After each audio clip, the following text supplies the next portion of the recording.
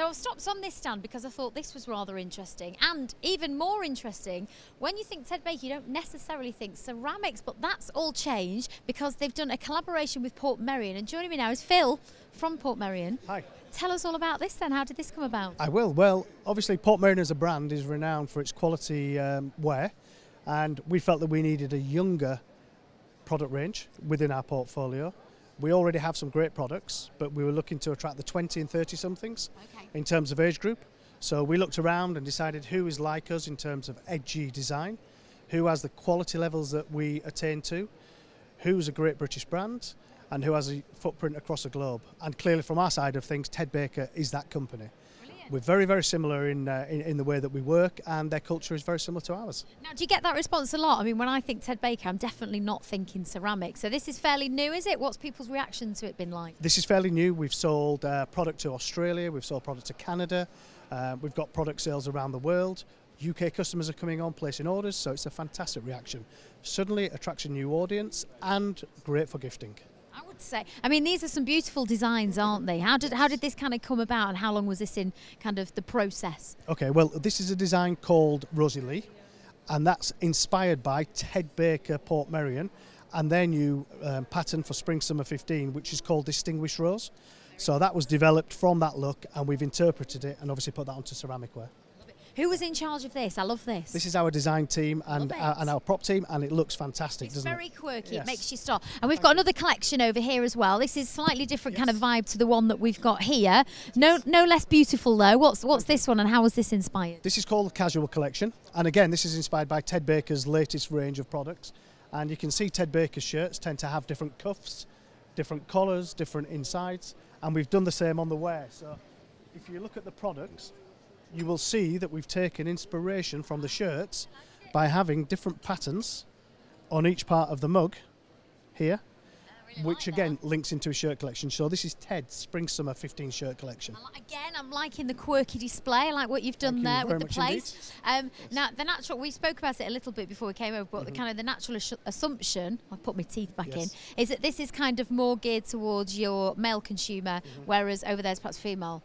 But is that actually proving to be the case? No, we're actually picking up about 50% on each. So 50% of men like this, 50% of females like this. So for us, it's fantastic. It's for everybody. It's for everybody, yes.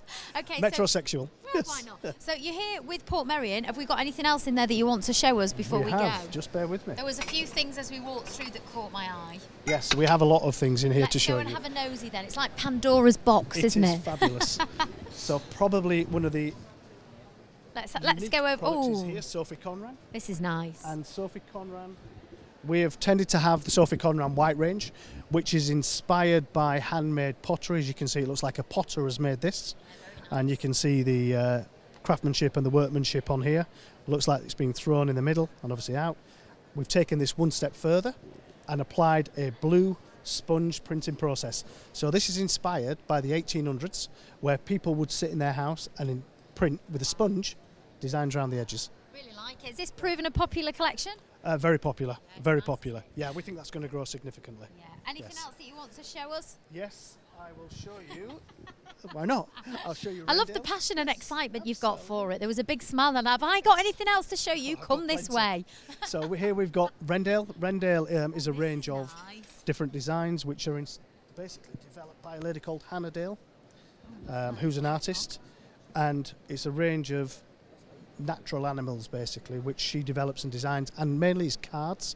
So there's a lot of cards around like this, but we're selling significant amounts of this now.